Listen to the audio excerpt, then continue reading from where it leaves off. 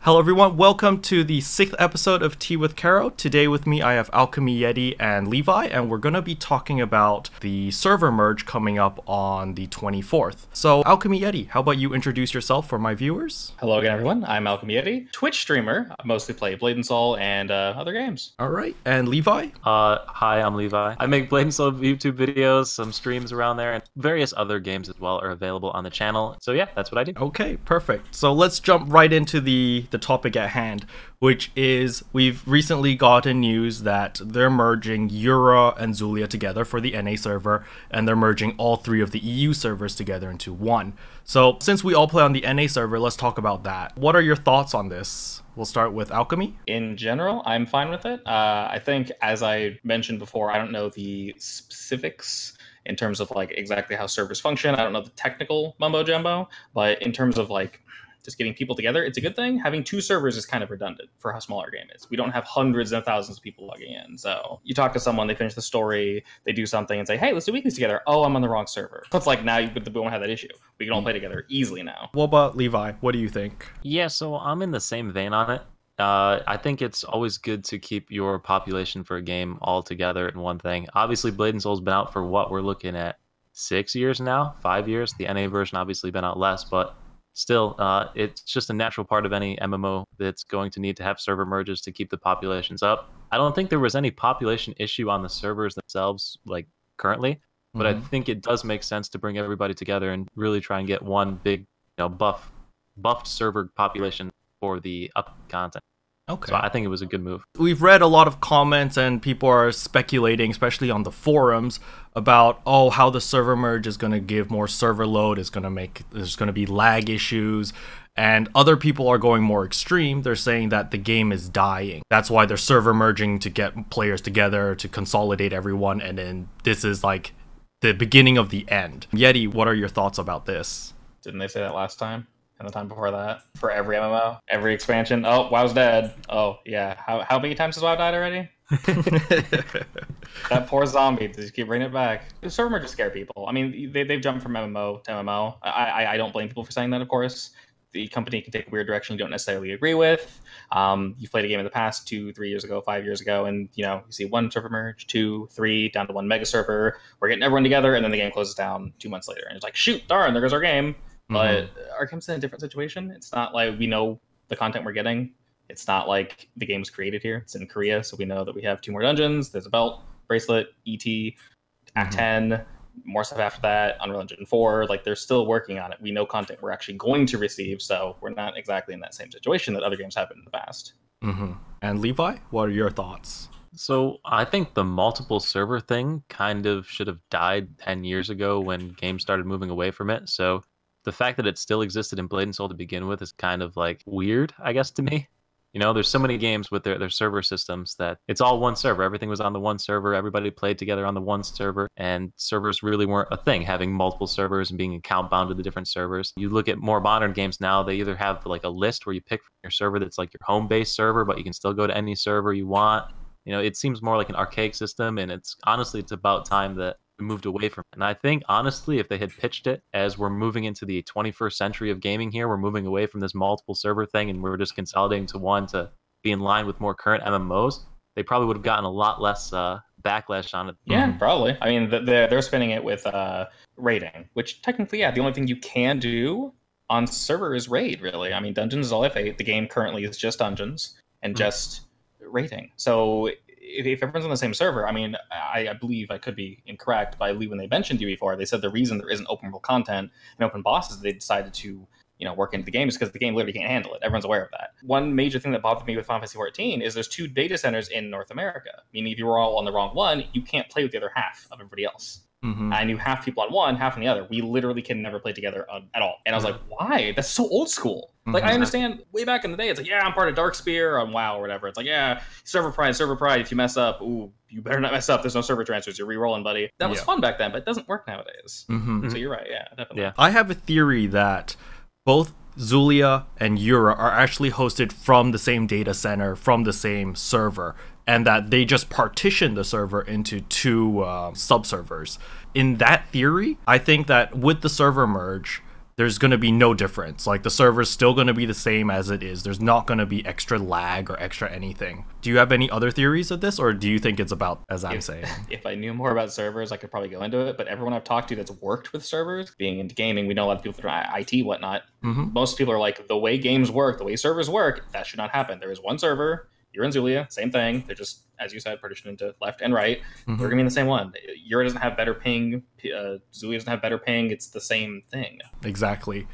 So I don't think that server load is going to be an issue. I think when we get the merge, it's just going to be more players. Since we're on the topic about server merging, I want to ask, how is the community in Euro? Because I don't know anything about the Euro server. It's fine.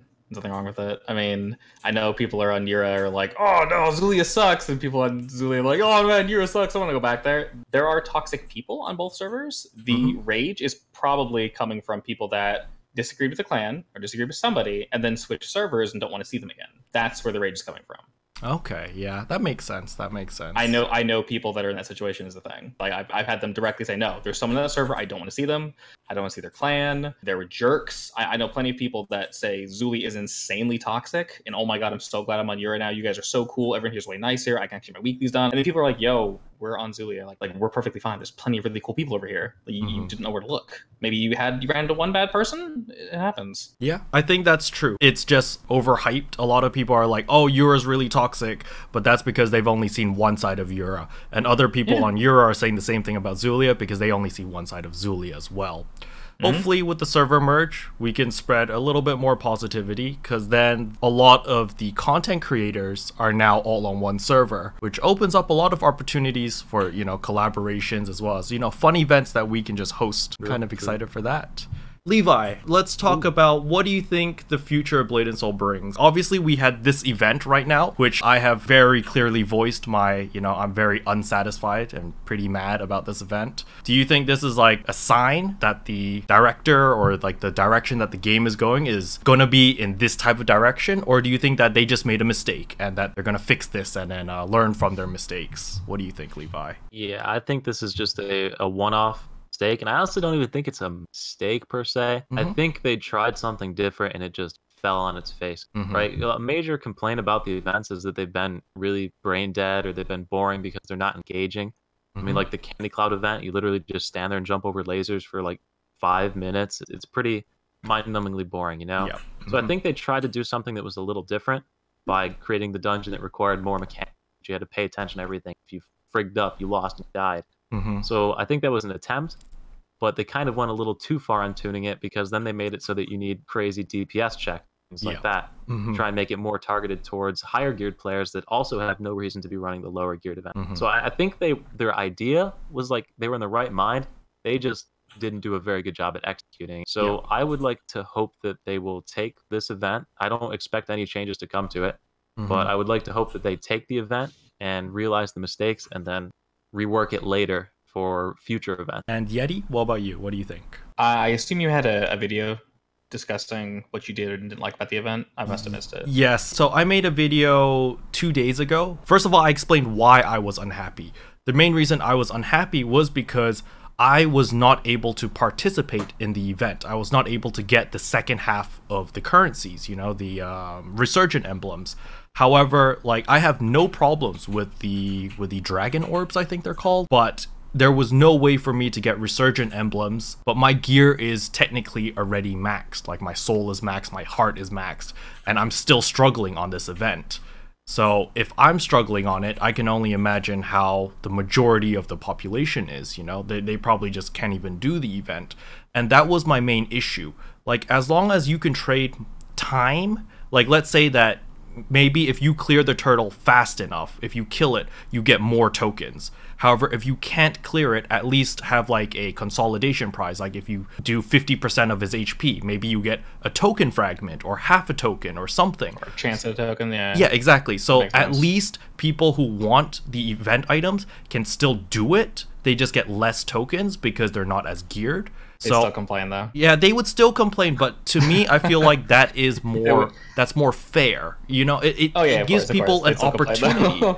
right? It gives people an opportunity to actually participate in the event instead of just gating people and telling people, no, you can't do this event. Then it's like, what's the point of doing the event then? What's the point of hosting this event if people can't do it, right? So that was that was what I talked about. But, you know, obviously, I'd like to hear your thoughts as well about this. Like, do you think this is just a mistake, like what Levi said, or do you think it's something bigger? I think so, yeah. I don't know the exact release order in Korea. They might have had the new Soul at this point. There might have been a Soul reduction. I think they had Spirit BM. I don't know. Shoot, I can't call that because I think ours is Spirit BM. They might have had theirs back. When this event came out on Korea, they had Eternity Temple. So they had the new Souls and Eternity Temple already. And so we got too early. Exactly. We got this event too early, and that's why only the top people can actually do it. I know people that are close, and they're like, shoot, I'm like seconds off from getting this thing. Why is it so... It's a bit overtuned. Like, conceptually, I agree with Levi. This is a really, really cool event, if you think about it. The easy part is, and I'm doing it, you might as well, is go do Long by 1 to 3, which anyone can do. Yep. And then you go do the Mausoleum, which everyone's called Desolate Mausoleum. Anyone can do that as well. You have 16 lives, and you can keep adding more as your weapon resets throughout the fight. So you technically can't die. You do that, you get 3 per day. I think you get 2 or so oils per character by the end of the event, which isn't so bad. And I saw Stage 4 and Burning Mausoleum as an extra part of the event, like Levi said, for overgeared players that are bored. And it's like, well, shoot, none of these events apply to me. I already have all these gems. I have this, I have that, the other. Everything you can get from the quote-unquote hard side of the event, you don't really want because it's easier to get elsewhere. The gems you can get elsewhere easier. The TT Soul Shields you can get elsewhere easier. The only thing people want are the wings. Yeah, exactly. I think it's because of the wings that people... Well, at least that's me. You know, I'm upset because I want the wings. Yeah, me too. it's fashion. I want fashion. Of course yeah, exactly. I'm just like, gosh, I really want those wings. And that's why I'm upset about it, because I'm so close to doing it, but I can't. It's 65, dude. It's so many. It is. It is a cool lot. Idea. Like, give me an event and then give me a harder version to either go faster or just keep me interested. Like, I like it. It's a really cool idea, but like the problem is the hard. I was talking to someone who didn't even know the other currency existed because understandably he saw the event. He goes to the panel. He goes, "Oh, okay. You can get wings, soul shield, and gems." He stopped scrolling, and I'm like, "No, keep scrolling. There's a second currency that's also orange and looks similar, but is not the same." He's like, "Oh, there's more to the event." I'm like, "Yeah." He was telling people, and other people are like, "Oh, so we just skip this event?" I'm like, "No, keep scrolling, dude. For your oils." He's like, "Oh, shoot, I didn't even see those." So unfortunately put that currency first, which, you know, you can be rude to the guy if you want, but like it's understandable. Yeah. Like, obviously my personal opinion and my, you know, I guess negativity has eclipsed the good part of this event, because if you actually have premium, you know, you can get 5 sacred oils from this event on your main, and you can get 2, almost 3 on all your alts. So you can actually get a lot of sacred oils from this event, which is pretty insane for like almost no effort, because the login reward, as long as you've logged in, I think it's like an hour and a half or 2 hours, and then you get that event currency, which is pretty crazy. The event's pretty good, as I said before, but I'm still mad because I want those wings. I mean, the actual structure, I guess the content of the event is perfectly fine.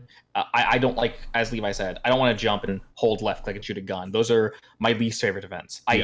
Don't make me shoot. I want to play my character. I spent all this time learning how to play my character and my alts. Let me play the game. I don't want to jump and dodge the near automata balls. And it was cute the first time, but like not after 8 runs. And sometimes I'll do my wife's characters for her too, and I want to like rip my eyes out. She has 11. I'm like, okay. Yikes. I love you too. Maybe we can help out NC West here a bit. What are the events that NC West has done before that seems to be, you know, balanced enough and still interesting enough for all people to do and that we actually enjoy doing? Can we think of any events, past events, that were interesting? I mean, I liked Keg Leg Jag was really fun. The Stoner plug. Okay, yeah. You actually had to play your character, and that shit was wild. The music and that was hilarious. I mean, you had the lazy events where it's like just do your dungeons, do your dailies, or do a dungeon, and then do like a weekly. Those are whatever. You're already doing that. Yes. The event dungeons where you get to fight and not use a gun, I enjoy. So like, they're all realistically every event's the same thing. They're all the same thing. What are your thoughts on like the Realm Rift supply chain? Like, I feel like that was so much fun. Exactly. I feel like Realm Rift supply chain seems to be the good balance between it's a little bit challenging, but you still need to play your class and everything, but it's not like super brain dead. And I feel like if the revamped version. Exactly. Like if they go somewhere towards that direction, but maybe ramp up the rewards, like maybe have the drop rate for, I don't know, Poharam pets or something that's really sought after, like increase that drop rate to entice people to actually do it. And I feel like maybe something along that direction would be something that NC West could start looking at. What about you? How much can they control though? Like, are they allowed to like mess with that much stuff? Like I mean, not to like knock down what they do, but they do just copy paste for the most part. Yes. They take events that, well, I mean, they didn't make the game. Yeah, so NC West is allowed to take whatever NC Soft gives them, but they're allowed to tweak the numbers and they're allowed to tweak the events. So for example, for this event, the one that we currently have, on the Korean version, it was a lot harder because they had their ET gear, because they had their new souls and stuff. Desolate Mausoleum had 900 million HP, and Burning Mausoleum had 1.8 billion HP. So it was even harder than what we have now, and they tuned it down significantly. So I understand that they tuned it down a lot, but it's still, to my opinion, I still think it's not enough. Especially. I mean, realistically, people like to throw numbers out, but like think about how many people actually have almost max gear TD. Not alts, not people that have cleared it multiple times and they let their characters join and then get geared up. Actual people that have a single character they consider their main, that are like TT ready, that are doing consistent. Is it 1.3 million DPS to clear stage 4? 1.3 to just barely pass it. Yeah, that's like dead on. How many actual players? It's not 10%. It's way lower than 10%. Yeah, it exactly. is substantially lower than 10%. The rage makes sense. Like I get it, and that to me that is overtuned because, as you said, people can't participate, but it's like 95% of the community, probably more than that. Can't participate exactly. In that part of the event, they can do the rest of the event. They can get their oils. They can do that nonsense. But like, I kind of showed off on stream, and I did it like 7 to 8 times in a row. I'm like, y'all really want to do this? Do you want to kill this dude 45 times to get a single octa? Really? Yeah, 65 times to get the wings. Maybe the wings. But like, do y'all really want to do that? Really? Yeah, it's That's so fun. It's really time consuming with all loading screens and whatnot. And you got to kill the first 3 stages to get the 4th stage, and then again, and then again, and then again. Exactly. And it's one token as well every single time. 1 to 3. I ain't seen no gold pig.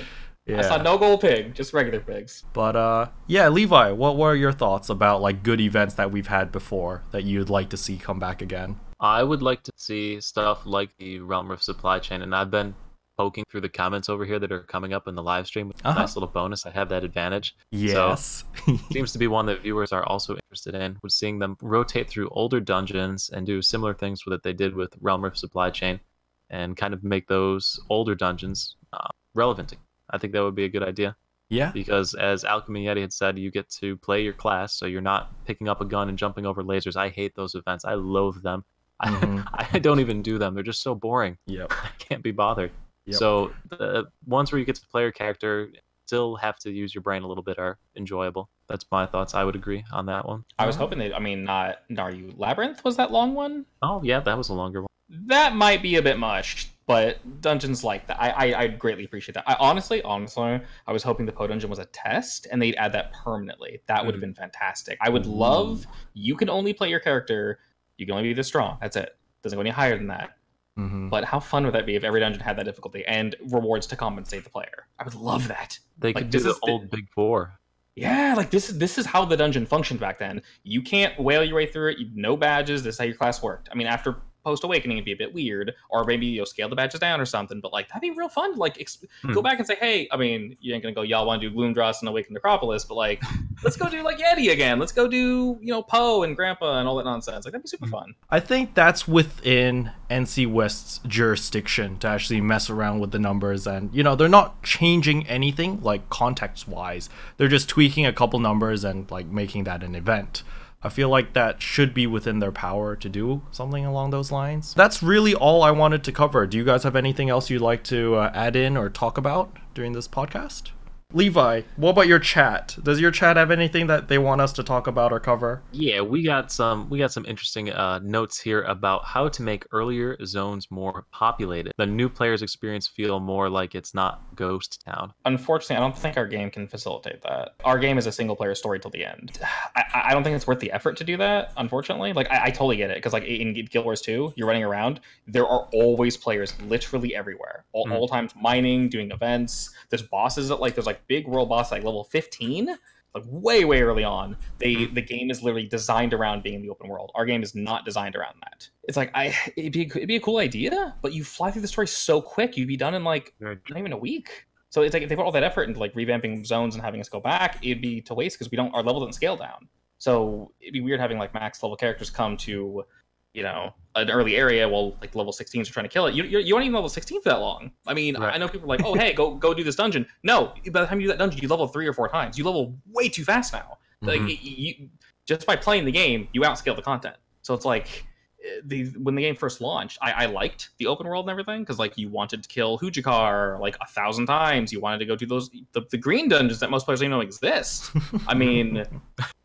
Right? Yep. You need to get like Sandra's earring and all that nonsense just to upgrade all that stuff. But you fly through so fast now, and you don't have the old Hongwen accessories that they don't matter. A middle ground between what you saying, Alchemy, as well as what the viewer said was have a middle ground, have something for the level 60s. Like I'd like to see an open world boss or open world event of some sort that comes up every so often, maybe like 4 or 6 times a day, where it gives more incentive for people to organize stuff and to do something in the open world. Something that just gets the community together. Yeah, I mean, the wife and I are playing Guild Wars on the side. It's a game I've been playing, well, technically since playing, oh my god, 2014, 2015? It's been out for a while. That game does open world content. It's easy. It's real easy. There's almost no challenge there. But, like, it's cool. You get a whole bunch of people together, you run, kill a giant sandworm, and then, you know, it leaves and it comes back later. Everything's on a cycle, but, like, it's fun. Yeah, exactly. And then, like, as long as there's, like, a good reward of some sort, it has a purpose. Like, people come in, even though it's not challenging content, maybe people do it because it gives moonstones. Or maybe it has a dynamic reward that gives, I don't know, something sought out. Because, like, right now, a lot of people are complaining that we're being really gold starved and material starved and stuff like that, and I can see that affecting a lot of new players, a lot of free-to-play players. Like, it's not easy. This game is not easy to progress, and having more means to farm for materials or gain resources would be a welcome addition. Yeah, I mean, they could do like a hyper pinchy. He's not super like hard, but like you swing by, it scales you down. That way, level max characters don't one shot him. You're forced to only do like a cap of X DPS because you're only level 20, however strong we were there. And yeah, you can kill him once per day. I mean, you can kill him multiple times. So you get the reward once per day. So you can swing by, super pinchy, then kill like the other pinchy, and then kill like the giant generals from the Moonwater areas. That'd be kind of cool. Like just like you can do it once a day and get like a nice reward, like 5 moonstones or something. It'd be worth it to hop from boss to boss. It'd be kind of cool. Yeah, exactly. Yeah. That's what they could even do that with the current world bosses that they have, and just like you said, get a cap on your DPS that you do based on your level, but make the Wheel of Fate give actual useful items instead of exactly like something and a soul shield piece. Yeah, something like that would be really good. I don't even know what he looks like. Peak time is upon us. Okay, what? I think it's a turtle, bird, right? I don't know. I thought it was a bird. So I was like, no, it's a turtle. I was like, what? I think does the big bad beetle boss still drop Wallstones? I haven't done him in. I've not gone there for ages. I don't know. Same. I have no idea. Oh, I know people just AFK there and kill him because he dies like 2 hits, but. If they got rid of it, we wouldn't even know. Yeah, exactly. Yikes. All right, Levi, anything else? Any burning questions so your chat do you has? Remember, this one's mine, I just thought of it while we were talking. Do you remember those surveys that you do when you were leveling a character? Yes. One of those was, what would you like to see added to Blade and Soul? And there was like mounts, housing, various skills or craft, wood cutting, and that kind of stuff you see in typical MMOs. What are your guys' thoughts on those? Mounts, no, because it's not. We don't have an open world game. I know people ask for mounts, but there's literally nowhere to use them. Yeah. Like, I like mounts. I played WoW and I collected them. I collected hundreds of mounts. I got as many as I possibly could. Like, I would just grind. I don't know. I was killing the bird people for hours and hours to raise my rep, and I got a bunch of mounts. I never used them, but I had 8 more. housing is always a fun idea. WildStar did it fantastically. I think they're all under the same house because it was NC owned them. So I was like, hey, you know, they had apparently WildStar had fantastic housing, so they could try to sneak that in our game. And then crafting and gathering is terrible in this game, so they could definitely do something with that. Like, I would think housing is an interesting idea. I personally, I've never really cared too much about these things because I'm more about how my character looks, because you're always staring at your character, right? Same, but for housing, you know, I'm open to the idea of like having a guild hall. That would be really nice if there would be like a physical building for your guild where people could actually come in and check out and be like, whoa, this is so cool, you know, that everyone has like their own unique design and stuff. That I would be open to. Housing, I'm very neutral on that. I don't really care too much, to be honest. Maybe customize Heaven's Reach? Yeah, I mean, yeah, having Heaven's now. Reach would be pretty cool. Like, each guild has its own version of Heaven's Reach. And, you know, you can invite people to visit your guild and stuff like that and see how the guild hall looks. And, you know, that I'm interested in, because that is more of a community thing. But personal housing, you know, maybe for showing off reasons, it'd be nice. But, you know, I don't really care too much about that. The guild halls could be like they are in Warframe. You build things, dojos, take turns. Your whole clan can put up buildings and create your own little rooms, and could be something very interesting. That would be really cool. I left our dojo alone for like a month. I came back and someone just went, "Nuts, looks so good now." I was like, nice. What happened here? It looks so cool. It's like they hired a dude to decorate it. Yeah. Nice. But yeah, that could definitely be something cool. And then, well, I mean, it's actually fun because they show off dojos on the Warframe streams. They could do that in our game. Yeah, exactly. That'd be fun. And then it's also, they could, not that I'm advocating for them, but it's another revenue stream for them. I'm sure they could have speed up timer charges like they do in Warframe. The same idea. Nobody complains about it there. So they're really looking to fund the project. Yeah, that's definitely. You could easily see people spending thousands of dollars to easily. A day faster than anybody else. Yeah. Anyway, I think that could be a pretty cool thing. I didn't even think about doing that, but that's a pretty cool idea. I'd love to see what the Koreans want, because obviously if we ask for something, they're not even to see it. But like, do the Koreans care about housing? Do they care about mounts and ways to customize your character in game? Because like, I love the outfits in this game. The fashion in this game is like on point. It's real solid. Yeah. Let me customize more though. Like I know they go back and like change. Let me like the pants, the shirt, the shoulders. Like let me take pieces of outfits, the shoes. Like let me take different. I'd pay for that. I'd gladly pay for that. Like I don't know 200, 300 of those little hoo-has. They just kind of pile up. I haven't really messed with too many of them, but like there can be more, because as you said, you look at your character all the time. It's like give me more options. Sometimes I don't want the neck fluff. Sometimes I want the neck fluff. Sometimes my shoes don't look so good. I want better ones. I know the wife, when she judges outfits, she starts with the shoes and goes up. The shoes are gross. She doesn't want it. Yeah, definitely. I'd like more customization, because my character's outfit has always been the hermit outfit from Mushin's Tower, and it kind of gets old that I can't recolor it. Like, I want to recolor it. I want to make it pink or something, you know? Yeah, or have like layers, like a cape or something, or like... There's so many things you could do with it, like pull something back or put something else on, like toggle like helmets on and off. Now we don't have helmets. That would be pretty cool. But like, yeah, just your character is you. Like, it's a role-playing game. People forget about that. Like, let me do more with my character. If you don't feel connected to your character, like it's real easy to fall out of it and just not care. Yep, exactly. All right, Levi, last question or last topic, and I want to wrap this up. Anything else? The last one on the list was profession skills. So wood cutting, fishing. I know they had mentioned there being fishing coming in future releases of the game. And then they just actually already in the game for that like one day, and then that was it. So what are your thoughts on those types of things as either added revenue streams or being incorporated into the crafting system that they have now? Yeti, go ahead. I was saying, if you hit Shift F1, the fish is actually already on screen. Oh, it's already in the UI. Interesting. But the fishing is already in the game technically. They have it in Korea. It's you literally just do that. You just AFK fish and you get moonstones and stuff back. It's not amazing, but like for AFKing, I know a lot of us do that. So yeah, like just do that. There he is, fish right in the middle of the screen. Yeah, like I'm totally cool with fishing. Like add fishing. I can't tell you how many times like my friend and I would just shoot the shit in chat in WoW, and he's fishing up like guppies, and I was fishing up something else. We were just chilling, just talking. And I'd be like running around collecting ore, and I'd see some dude that was collecting it and not the Horde Alliance, and I'd kill him, and then he'd kill me, then I'd kill him, and it was really inefficient, but it was fun. So it's like I'm in the open world running around. So yeah, you just chill fishing, collecting stuff. Like I like crafting systems. Our game doesn't really have one, honestly. Everything's a trap. They really need to go back and fix crafting. It is. A lot of people are used to crafting being something substantial. In Final Fantasy, it's an entire game. Their crafting is hardcore. Like you level 8 crafter. You don't also craft. It's like I'm literally a crafter. It is a separate thing. There's rotations to crafting. It's insane. Yikes. Like your whole everything changes. It's ridiculous. Wow. But like don't go that far, obviously. But give us something else. Take out the trap options. Make things cheaper. I mean, if you look at the price to craft the ivory scales, it's insanely expensive. It's an insult. I kind of want to see something similar to what Warframe has with is it called Fortuna or something? Like they have their open world thing. Open world Like area. I really enjoyed Fortuna. that because you could just go in and you could be fishing and there's like night and day and then there's mining and there's like dynamic missions to do. And like it Bosses seems running around. Yeah, exactly. It seemed like, oh, I have nothing to do or I don't feel like doing anything. I'm just gonna chill there and socialize with my friends on Discord. And there's like actively things that you can do. You know, you're fishing. All of a sudden, oh, you know, this spawned. Okay, let's go fight that. Oh, let's go mining. And it's very we dynamic. did that today. We Yeah. literally did that today on my stream. Somebody needed help fishing, so I threw down the bait for him. I was done fishing, so I left. And cool, he could pop in and out. He forgot his fishing rod. He left.